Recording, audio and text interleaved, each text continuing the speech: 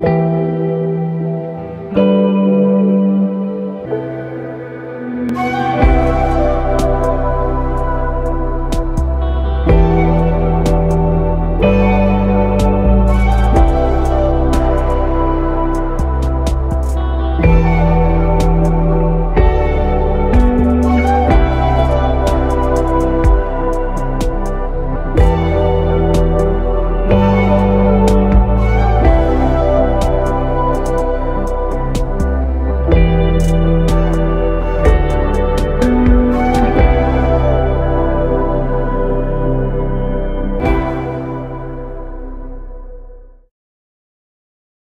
guys, yours truly Kevin Grace reporting to you from Tulsa, Oklahoma. I'm at Memorial Park Cemetery paying my respects to NBA basketball great Wayman Tinsdale.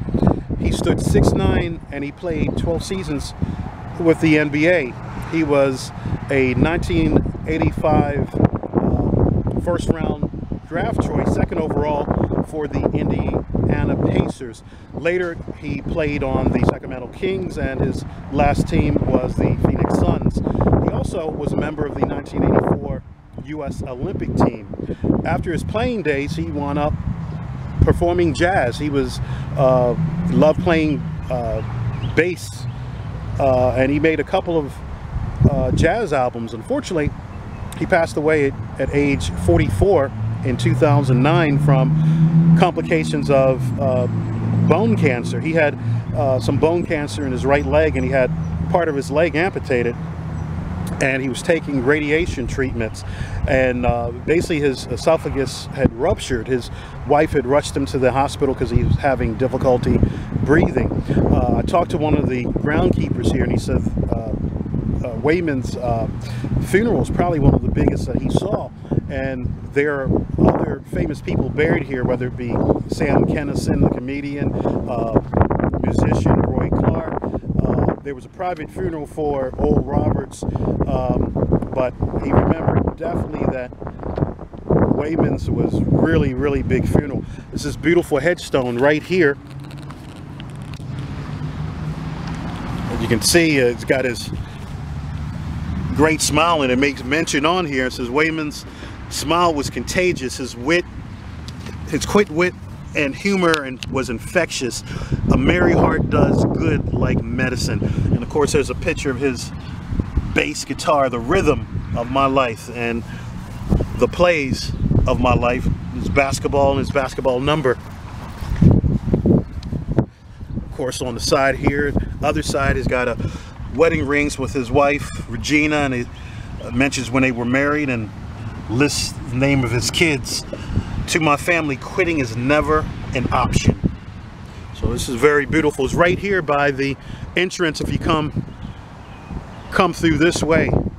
If you like this video, please subscribe down below and feel free to leave any comments about the great Wayman Tinsdale.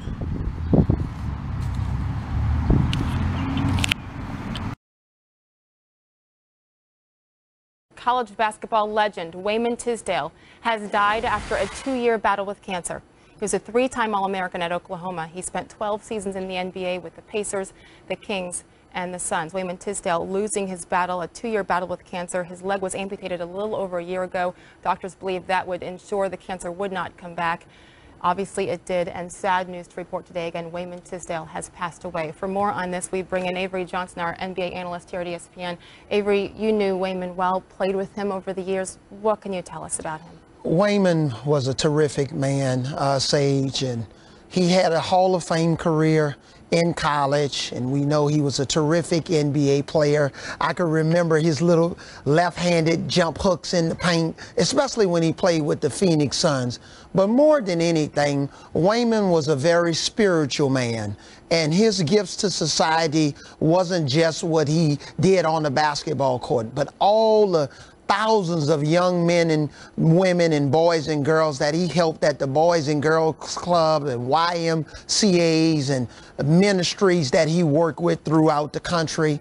So we've lost a hero, an American hero in Wayman Tisdale. Just elected to the College Basketball Hall of Fame.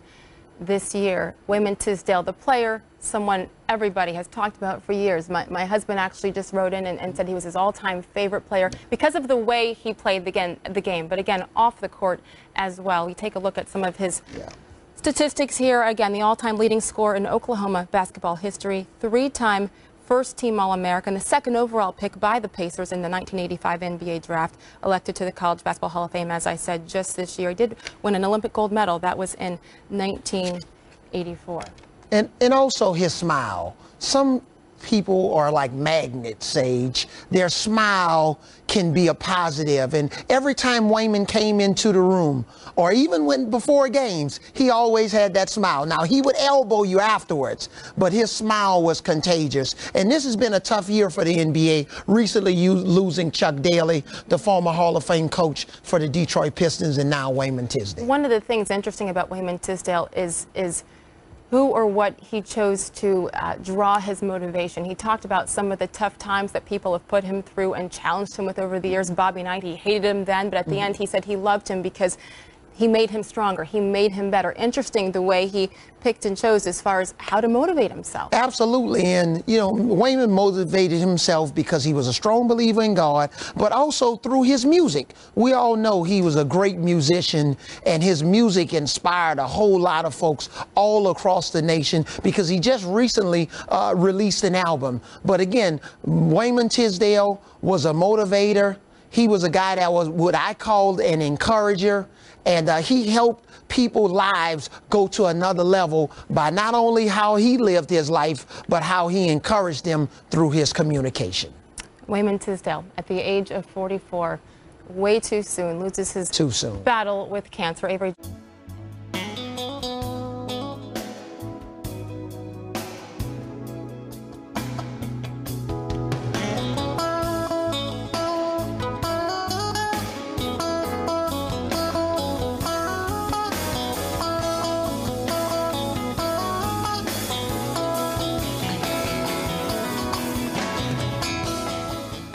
I was always taught as a kid, God did not give me the spirit of fear. He gave me the spirit of sound joy and conquer, and that I can make it through anything. I look at it as a bump in the road, man. Everybody's gonna have a bump in the road. It's just how you handle it. And you're gonna be able to keep that famous Wayman Tisdale smile? It will never leave me. That's something will never leave me.